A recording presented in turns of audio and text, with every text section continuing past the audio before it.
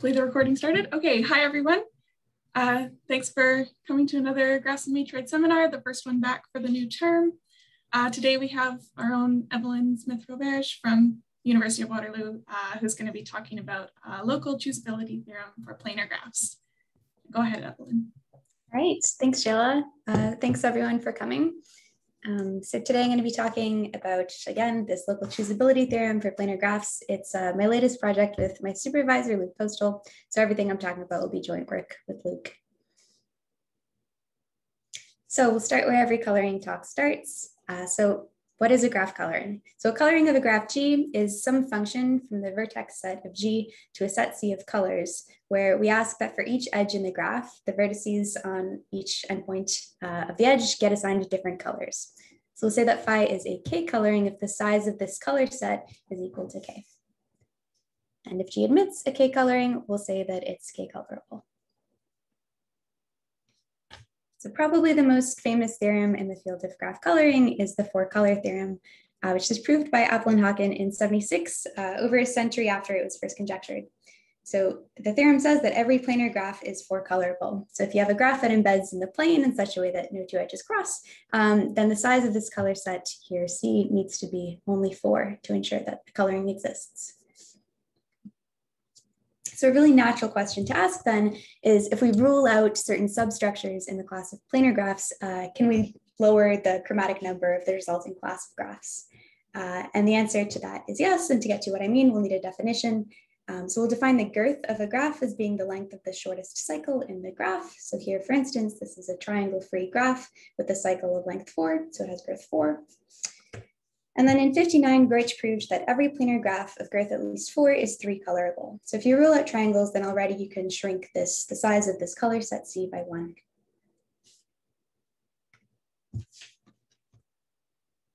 All right, so that's enough on ordinary vertex coloring for now. So for the rest of the talk, I'm going to be talking about list coloring. So list coloring is a generalization of ordinary coloring, where instead of having this kind of global color set C from which any vertex could choose its colors, we instead assign to every vertex V its own personal list L of V of colors. So then when we're coloring, again, we want the endpoints of every edge to receive different colors. And on top of that, there's the added restriction that we want each vertex to receive a color from its list. So we'll say that G is K choosable if G admits some list coloring for every list assignment L, where the size of the vertices lists are at least K. So here the idea again behind K choosable is, as long as you can guarantee that each vertex has at least K choices for colors, then there's a coloring.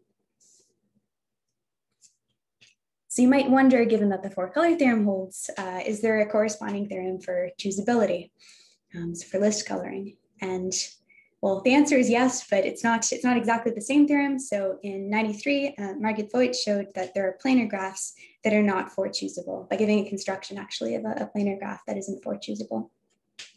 So the best that we could hope for then is that lists of size 5 might suffice. And indeed, Thomason showed in '94 that every planar graph is 5 choosable. So then, given that for ordinary vertex coloring, if we ruled out certain short cycles, we could bring down the chromatic number of the corresponding class of graphs. You might wonder if the same thing is true for list coloring. And of course, the answer is yes. So if we rule out triangles, we get planar graphs of girth at least 4. And it's a really easy fact to show that planar graphs of girth at least 4 are 4 choosable. So lists of size only 4 suffice for a coloring.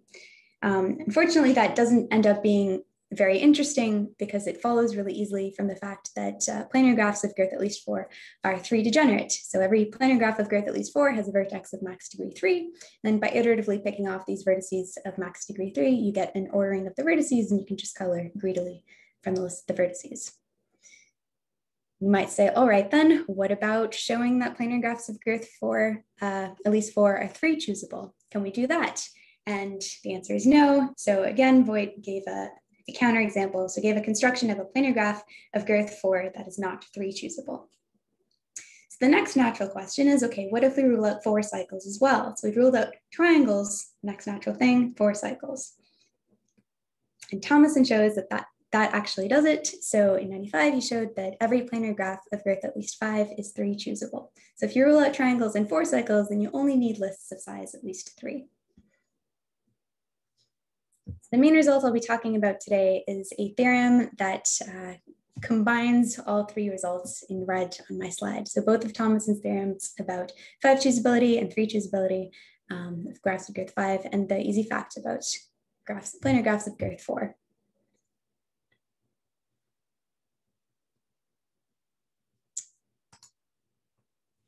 All right, so before, hang on, So before I actually state our main theorem, we'll need a couple more definitions. So we define the girth of a graph, and now we'll define the girth of a vertex. So let G be a graph and V be some arbitrary vertex in the graph. We'll define the girth of the vertex as being the length of the shortest cycle in the graph that contains that vertex. So here, for instance, we've got this vertex U that's contained in a triangle, so he has girth 3. V is not contained in a triangle, but is contained in a 4 cycle, so has girth 4.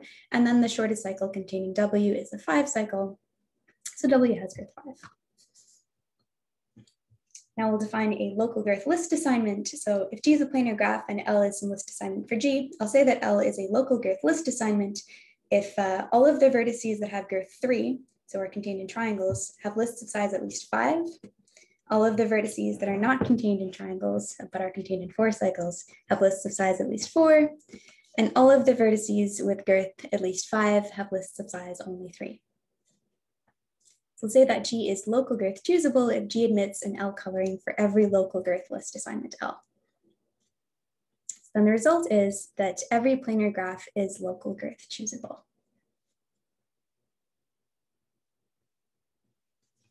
So before we go on, I'll mention that ours is, of course, not the first result to have to do with kind of localizing the list sizes like this based on some structure surrounding a single vertex or edge.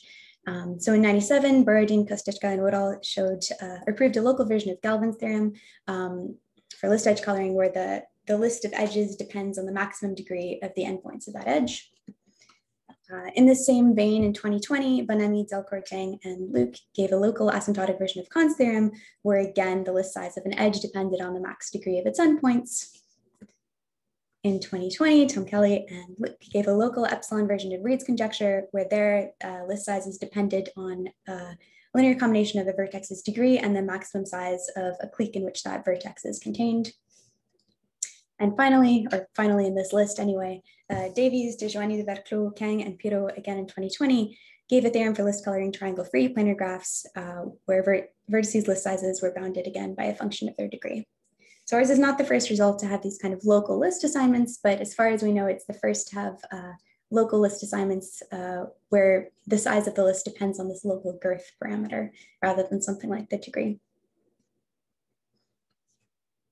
So again, our main theorem that every planar graph is local girth choosable simultaneously implies Thomason's theorem that every planar graph is 5 choosable, the easy fact that planar graphs of girth at least 4 are 4 choosable, and Thomason's other theorem about the 3 choosability of planar graphs of girth at least 5.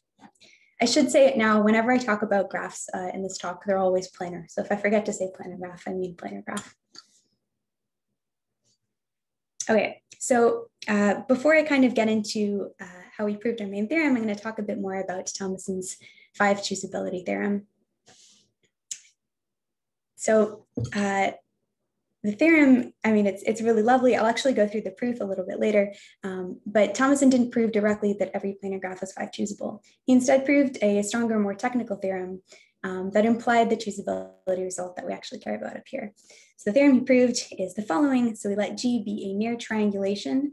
So that's a plane graph where all faces except perhaps the outer face are triangles with outer cycles C, V1 up to VQ.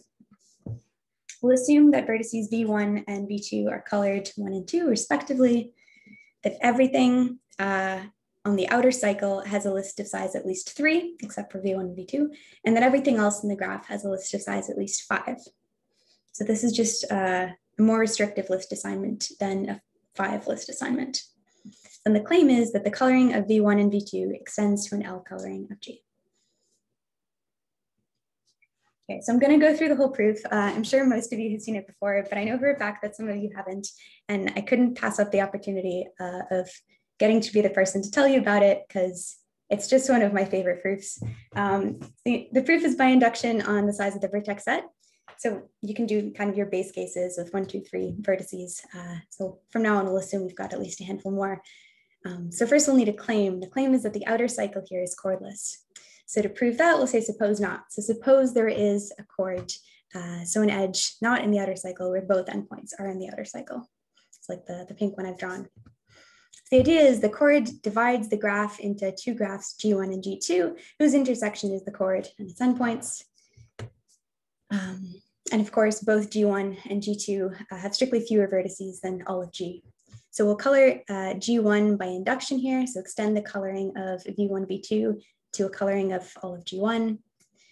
And then we'll do the same thing for G2. So here again in G2, now we have two adjacent pre-colored vertices in the outer cycle. We didn't touch the list of anything else. So this satisfies the hypothesis of the theorem. And so we can color G2 again by induction, where here this teal vertex is now playing the role of V1 in the theorem statement. So that tells us the outer cycle is chordless.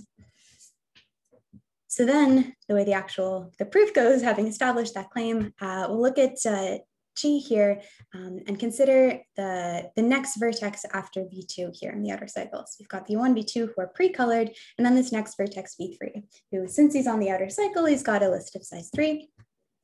And all of his neighbors, all of his neighbors here that aren't V2 or V4, let's say, are not in the outer cycle by our chordless claim. So in particular, since they're not in the outer cycle, they have at least 5 colors in their lists, just by how we define the list assignment. So what we're going to do is we're going to look at the list of V3 and select 2 colors that are not the color that V2 has. So in our case, that's pink and teal. And we're going to remove pink and teal from the lists of all internal vertices here. Now, since they started with lists of size 5, they still have lists of size at least 3. And so we can delete V3, and what remains here is going to still satisfy the hypotheses of our theorem, and so we can color it by induction. So now these all have colors. By construction, all of the internal vertices here don't receive pink or teal as their colors here. However, this vertex down here might receive one of pink or teal, but even if it does, it's fine because there's the other color in the set pink teal available for V3. And so we can color V3 and we're done. And yeah, that's the whole proof of the 5 choosability theorem. And I think, I don't know, it's just such a cute proof. It's such a cool proof.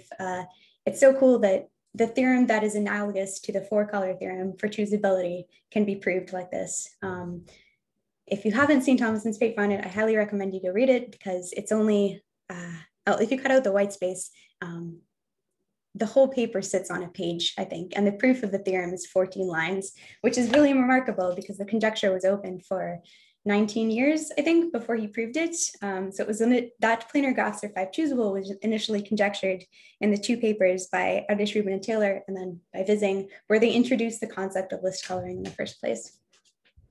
So anyway, part of the reason I think it took so long to prove this theorem was because people were kind of, I guess, trying to prove the 5 choosability theorem directly instead of the stronger, more technical statement that Thomason came up with. So if I tell you, to prove that every planar graph is 5 choosable, that's kind of like, it's a smooth mountain of a problem because there's no like footholds and no obvious ways to get started. Coming up with the theorem statement itself is pretty easy, but when it comes to proving it, it just kind of seems impossible. So when Thomason came around and suggested this stronger, more technical theorem with more restricted list sizes, then it's not so much proving the theorem that is difficult, it's more coming up with precisely the right thing to prove that's difficult and takes time. So our key takeaways and some ideas that we're going to carry forward into our proof are the following. So vertices in the outer cycle of the graph were allowed to have fewer colors than the list assignment we actually cared about. And it's precisely that allows the induction to go through. Next thing, the pre-colored path couldn't be very long. So this isn't going to, the second idea is not one that's going to be true for our theorem, but we still need to consider what happens as you increase the length of the pre-colored path. So it's still an important lesson to learn. Yeah, so it's, we saw from Thomason's 5 choosability theorem that if you color 2 adjacent vertices in the outer cycle, that's always fine and always works. But as soon as you color a path of length 2 like this on the outer cycle, then already you can start coming up with counter examples where, say, you've got something like this, a vertex with a list of size 3 that's adjacent to 3 pre-colored things. So obviously that coloring wouldn't extend. Similarly, Thomason didn't directly prove that every planar graph of girth at least 5 is 3 choosable. He instead proved a stronger, more technical theorem that implies that result. So I'll state his result for 3 choosability. It says if G is a planar graph of girth at least 5 with outer face boundary walk C, and S is a path of length at most 3 in C, then we'll let A be some subset of C that is an independent set. And then we'll define a list assignment L like this. So everything in S has a list of size 1. We think of these vertices as being pre-colored. Everything in A has a list of size 2. And everything else in the graph has a list of size at least 3. So then the claim is that every L coloring of S extends to an L coloring of G, unless perhaps A contains a vertex that's adjacent to 2 pre-colored things. So like I've drawn here. Now, if you're familiar with Thomason's papers, so he's got 2 different versions of this theorem, and none of them are quite what I've written down here. But in his paper, A Short List Color Proof of Groch's Theorem, he mentions in kind of the closing remarks that Matt DeVos pointed out in a private communication that maybe the theorem goes through a little bit more smoothly if you phrase it kind of this way. So this is the way that we've gone with. But in Thomason's actual more technical theorem, he doesn't have a kind of exceptional case here that comes up. And that's because he requires, in addition to being an independent set, that these vertices A not be adjacent to anything that's pre-colored. But anyway, this is the version that we'll be working with for today. And it's essentially equivalent. Okay, so back to our theorem. So the idea, we're gonna follow the basic framework as both of these Thomason theorems and try to come up with a stronger, more technical theorem that will imply the choosability theorem that we actually care about so that every planar graph is local girth choosable. So again, our technical theorem is also going to involve pre-coloring some path or cycle in the outer face boundary of the graph and extending that pre-coloring to a coloring of the whole graph. Of course, we don't really have an idea of what sorts of paths we're allowed to pre-color though. So in both of Thomason's theorems, it was enough to give a bound on the length of the path, but for us, that's no longer going to be true. It's not enough to consider the length. We're also going to have to characterize precisely how many vertices of each different girth type we're allowed to pre-color. In addition to that, the order of these vertices might matter. So if you have, you can see from the counterexamples, this kind of 3 extendability, Thomason's theorems, that if you have a path of length 2 with vertices of girth 3, then that doesn't work. But what if you had, 2 vertices of girth 3, a vertex of girth 5 sandwiched between them, and then another vertex of girth 3? Maybe that would work. So these are all things we had to consider. So in order to start to come up with a list of what I'm calling acceptable paths for pre-coloring, we had to kind of examine what I'm calling the pure cases more closely. So again, from Thomason's paper, we know that if your graph only has girth 3 vertices, then you can pre-color 2 adjacent vertices like that, and that's always fine. But as soon as you pre-color a path of length 2 like this, so 3 vertices, you start running into counterexamples. So this is always fine, this is bad. I've written it's bad-ish because thanks to a different paper of Thomason's, we actually have a very, very clear understanding of precisely when this fails. So I'll say that there in the next slide. And then in the pure girth 4 case, well then again, we investigate, find out exactly how long a path we're allowed to pre-color before we start running into places where it breaks, where the coloring doesn't extend. So a path with 4 vertices was always fine, but as soon as you have 5, it starts falling apart. And then similarly for the girth 5 vertices, if you have 3 vertices, you can always extend that coloring, but as soon as you have 4 vertices like this, you start running into spots where the coloring won't extend. And again, this case is bad-ish because due to Thomason's papers, we have a very good understanding of precisely when this fails. Okay, so I'll tell you now what Thomason's theorem was that characterizes these graphs for which, the girth 3 graphs for which the path of length 2, the coloring of the path of length 2 doesn't extend to the whole graph. So the theorem is as follows, it's from 2007. Let G be a plane-near triangulation with outer cycle C, V1 up to Vk. For each vertex V in the graph, we'll let L of V be a list of colors. We'll assume that this path of length 2 on the outer cycle is pre-colored. So Vk, V1, V2 is pre-colored. Everything else on the outer cycle has a list of size at least 3. And finally, everything not on the outer cycle has a list of size at least 5. So then the theorem is G has an L coloring unless G contains some subgraph G prime, which is something called a generalized wheel, whose principal path is this pre-colored path, VK, V1, V2, and all of the vertices in the outer cycle of G prime are also on the outer cycle of G and have precisely 3 available colors. So I won't give you a formal definition of what a generalized wheel is, but I'll kind of show you some pictures and talk at you for a bit. So every wheel is a generalized wheel. Every wheel minus a circumferential edge is a generalized wheel. We say the principal path of a wheel is any path of length 2 on the circumference. The principal path of the structure here called a broken wheel is again a path of length 2 on the outer cycle like that, where the endpoints of that path of length 2 are the vertices of degree 2. And then given 2 generalized wheels, you can form another generalized wheel by identifying the pink vertices together and 1 pink edge in each graph together. And the new principal path of this generalized wheel will be the pink edges that weren't identified in these 2 graphs. And then for our purposes, triangles are also generalized wheels. So these are the class of generalized wheels.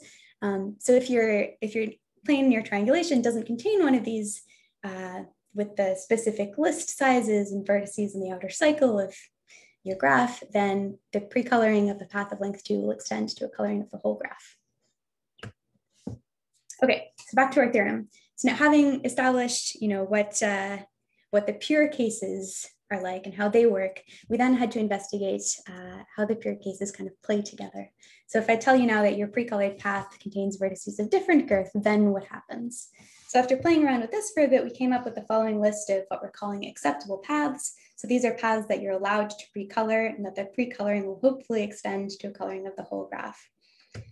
So a path S in the outer face boundary of a plane graph is called acceptable if either it has at most 3 vertices, or it has exactly 4 vertices and one of its internal vertices has girth at least 5, or finally it has exactly 4 vertices and both internal vertices have girth at least 4.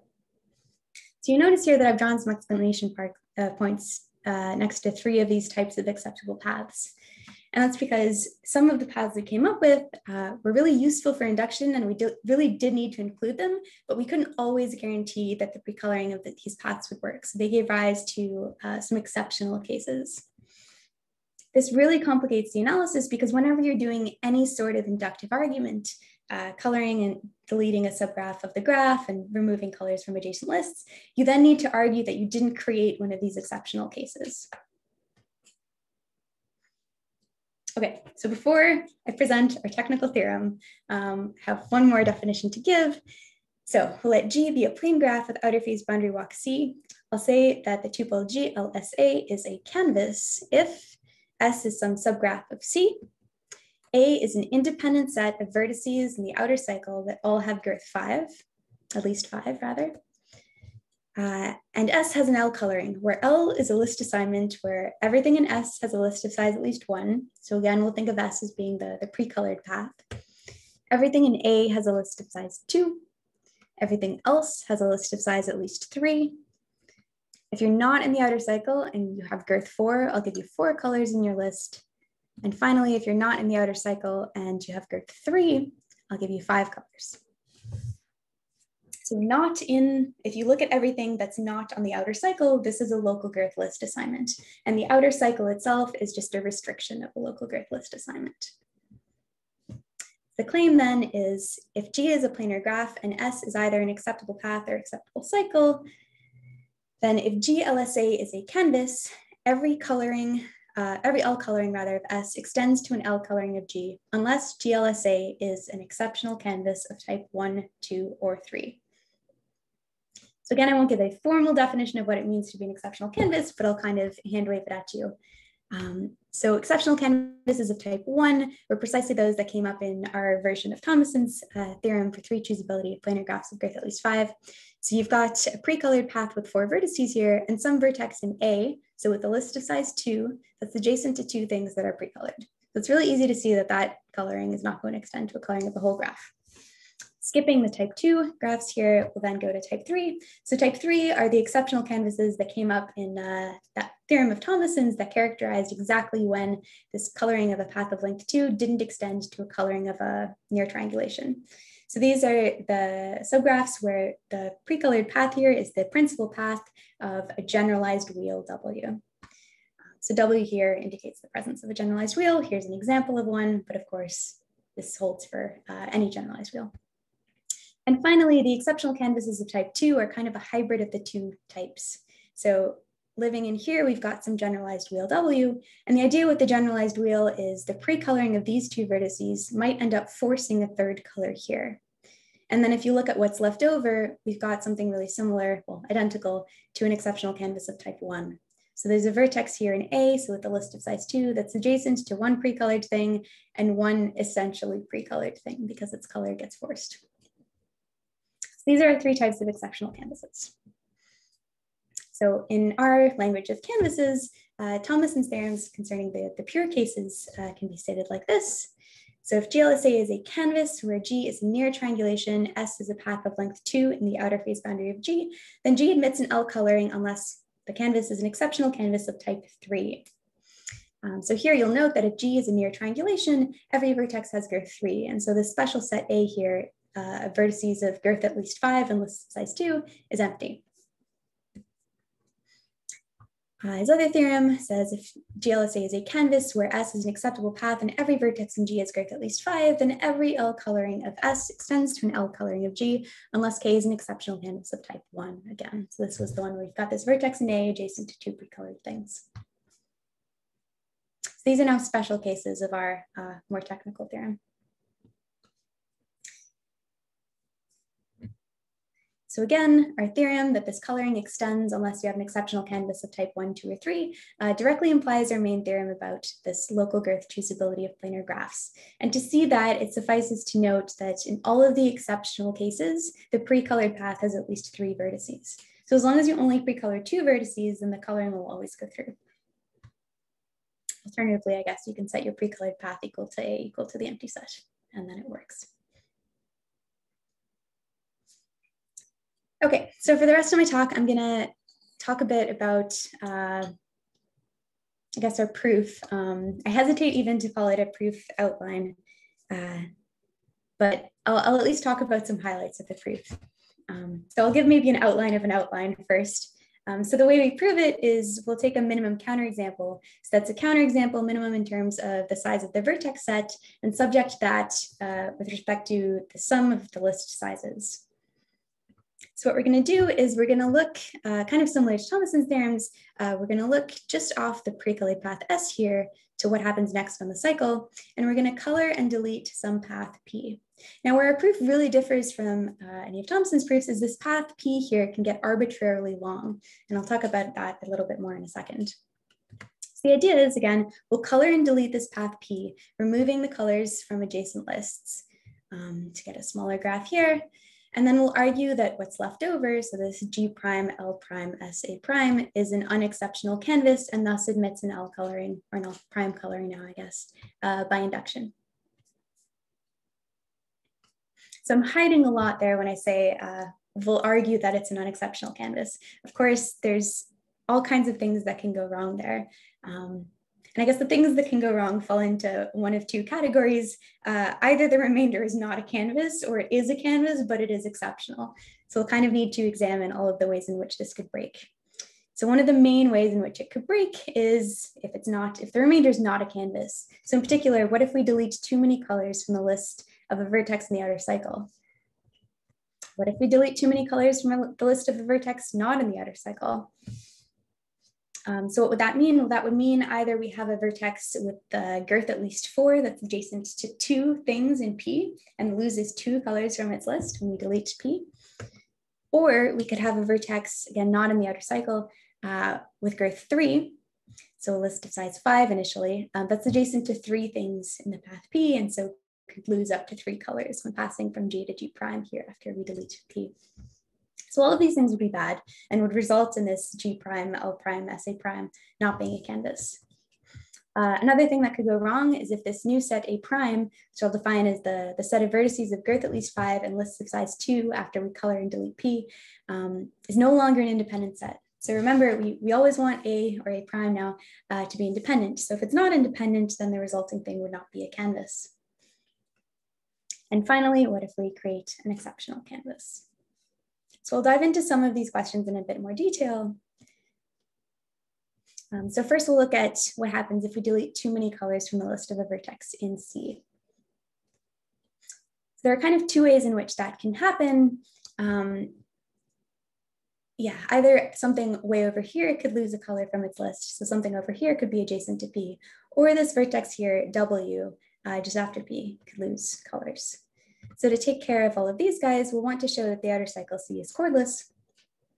But to take care of W, it's a little bit different. So the idea here is we're going to want to color U using a color that's not in the list of W, so that when we color, delete P, removing colors of lists where appropriate, W doesn't lose anything from its list. And it's actually precisely this second point that motivates our precise definition of P in the first place. So in the 5 choosability theorem of Thomason's, you'll remember we just kind of looked at one vertex just off the pre-colored path and colored and deleted that, or deleted that, removed colors, and then added it back in.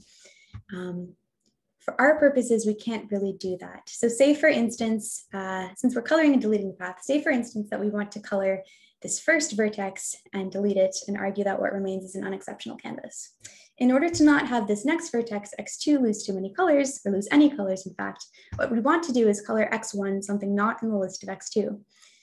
But it could be the case if the first vertex here only has 2 colors in its list, so not quite what I've drawn here, that the only color available here, or I guess, sorry, I misspoke here. It could be the case that the color that's in the list of X1 that's not in the list of X2, if this color exists at all, could be the color of this last vertex here, in which case we couldn't use it to color this vertex at all.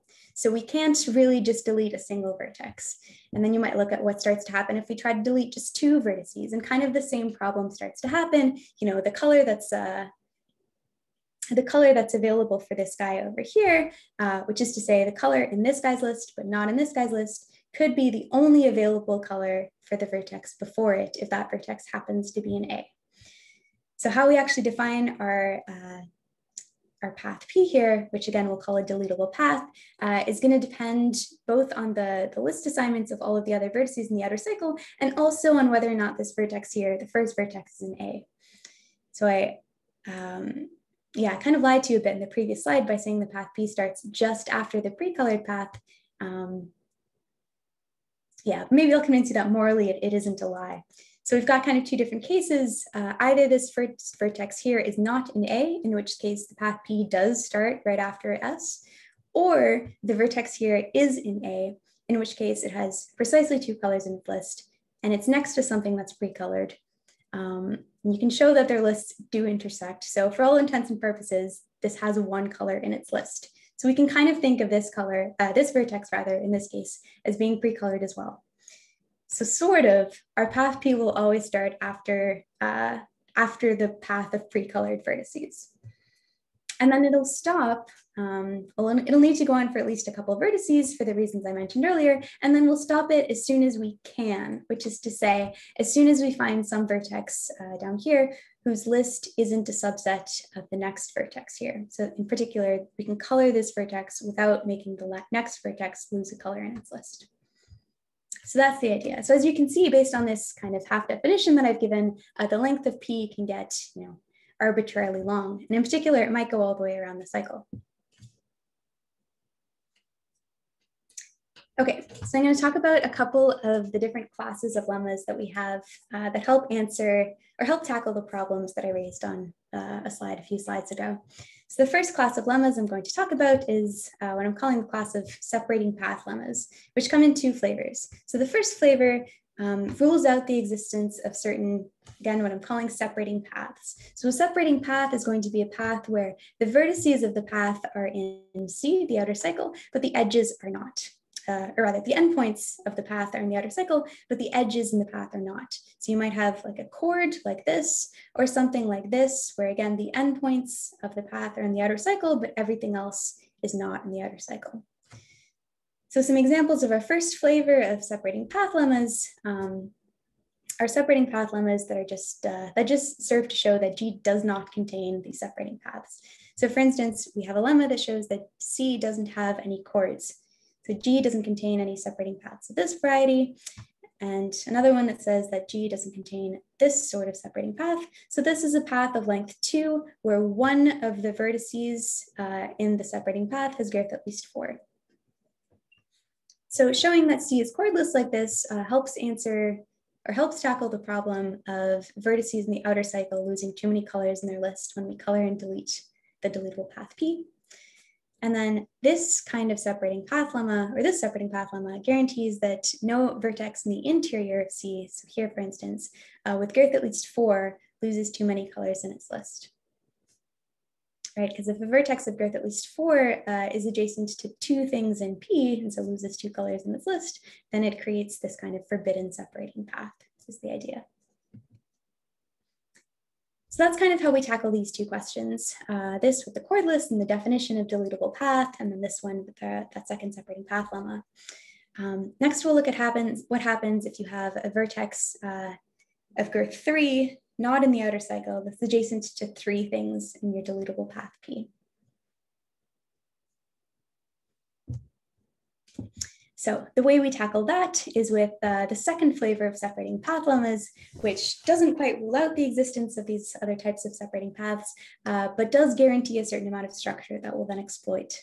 So for instance, we have a separating path lemma that says that if you have a vertex here, W2, not in the outer cycle, that's adjacent to 2 things in the outer cycle like this, and all of them have girth 3, then it's also true that W2 is adjacent to everything on this path here from W1 to W3.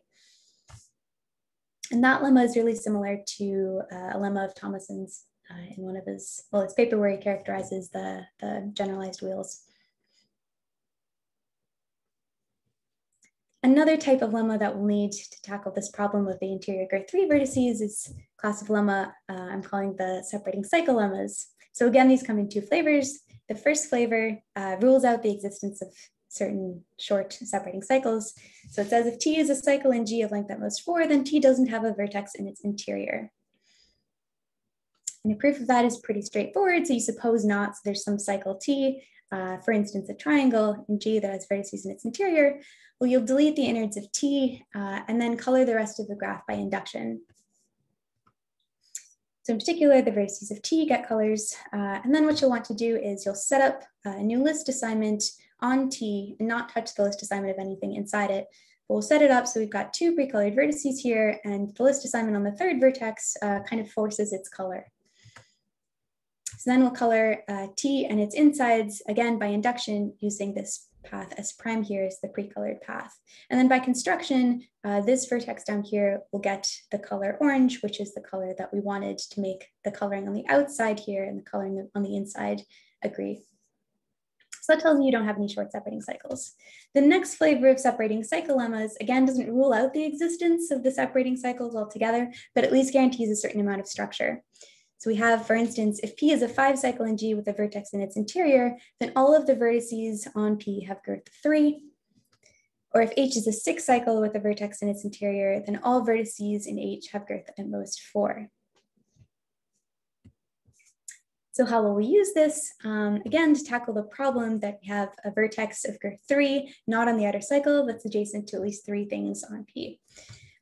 So kind of by the definition of P and how we set up and how most of the vertices in P have the same list assignment, we can kind of set it up with a bit of work to show that this vertex W needs to be adjacent to 2 things on P at distance 2 that both have the same list, or at least a list that intersects a lot.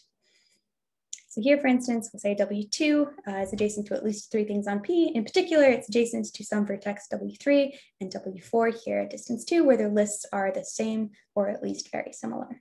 So then the idea is we'll identify W3 and W4 to some new vertex Z down here, and we'll delete this middle vertex here. And then by induction, or by minimality rather, we can color this graph here. And then the problem is just to extend that coloring back to a coloring of G. And of course, since our lists were set up just so, both W3 and W4 can take on the color of Z. And then we just need to color this vertex here, which has a list of size 3, with something that isn't teal or yellow.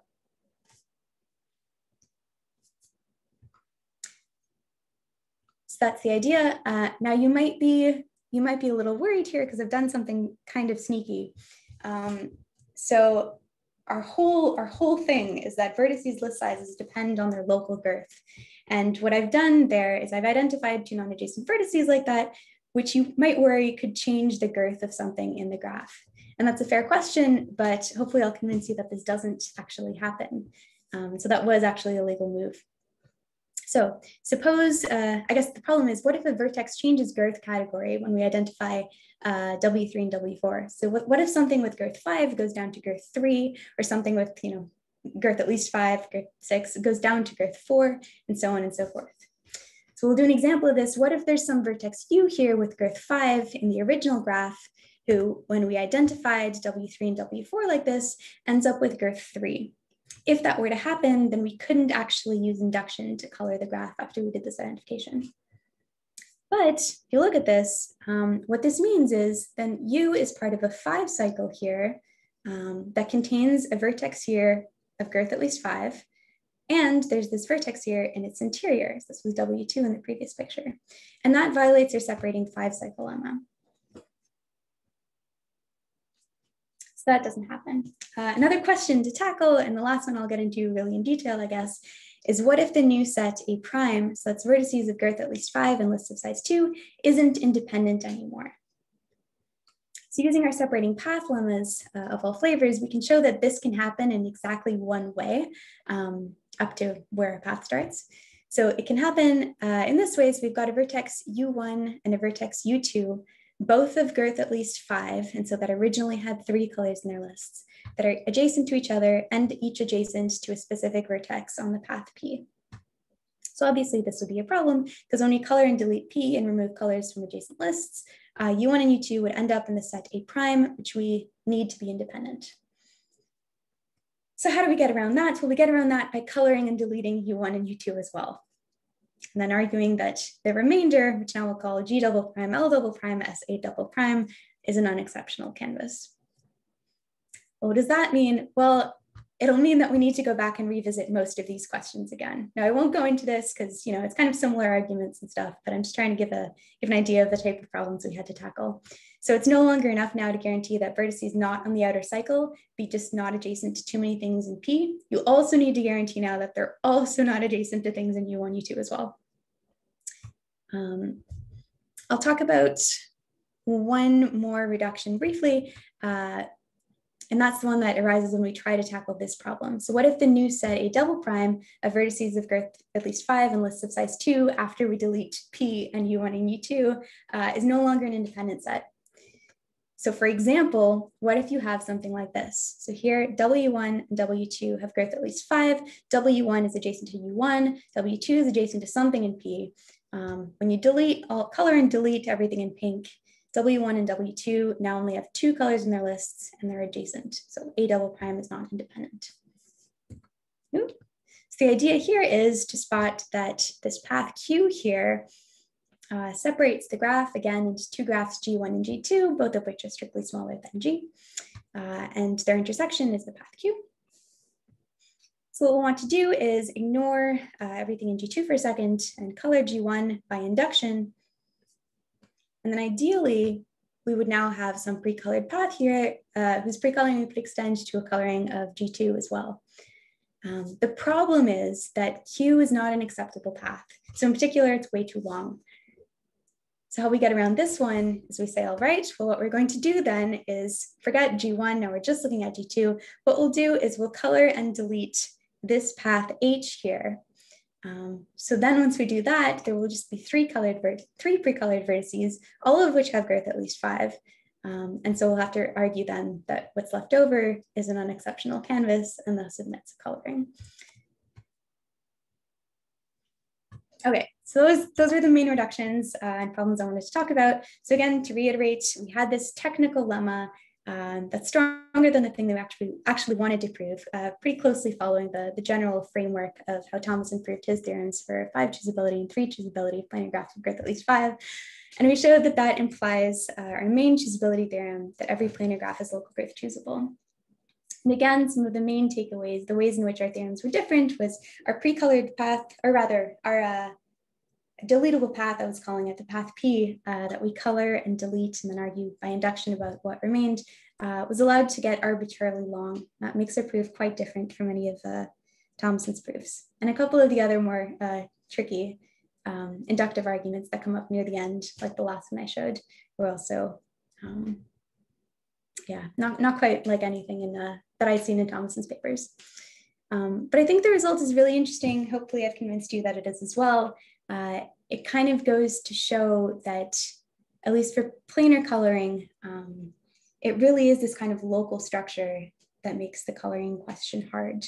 And in particular, the way I was kind of thinking about it is that if you have just an arbitrary planar graph, so a graph with triangles, it's not coloring graphs with triangles that is a hard thing to do and that requires many color choices. It's really just coloring the triangles themselves that is the hard thing to do.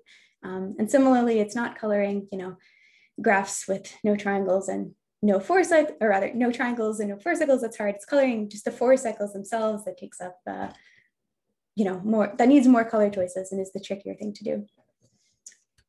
Anyway, that's our theorem. Thank you all for coming. I hope you enjoyed. If you have any questions, I would be delighted to answer them. Evelyne, thank you so much. That was such an interesting talk and result. It's really cool. So everyone, let's unmute and we'll give her a round of applause. So I'll count to 3 and then we'll clap. 1, 2, 3.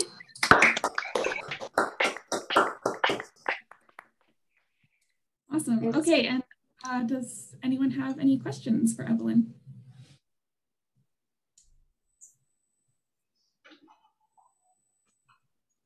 You can unmute and go ahead.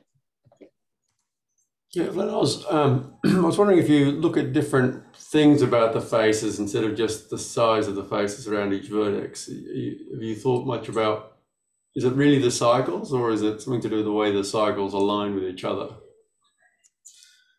Yeah, that's a good question. Yeah, I'm not sure. I know that there are some results.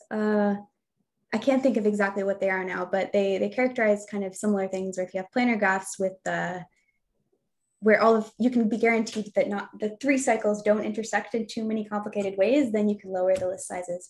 So I know if you look at maybe like the average face size incident to each vertex, as opposed instead of the shorter cycle, the average length of each of the faces there. Yeah, that'd be definitely interesting to think about. I would imagine the average isn't great, but something might be. Yeah, or some linear combination of average and shortest cycle or something like that. Yeah, I'd definitely be interested in looking at more complicated local parameters like that maybe combine 2 different local parameters to determine the list sizes. But I haven't looked at any of it yet, but it's definitely an interesting idea. Okay. Thanks.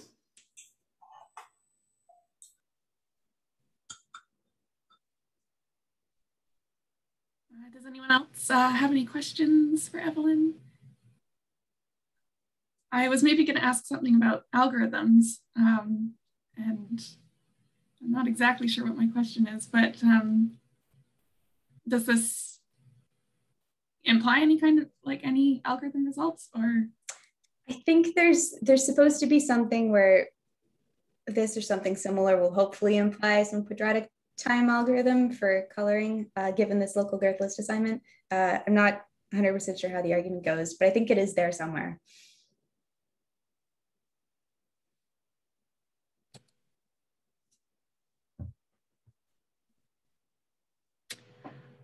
Well, thank you again, Evelyne. I'll stop the recording there and then we can have some informal discussion.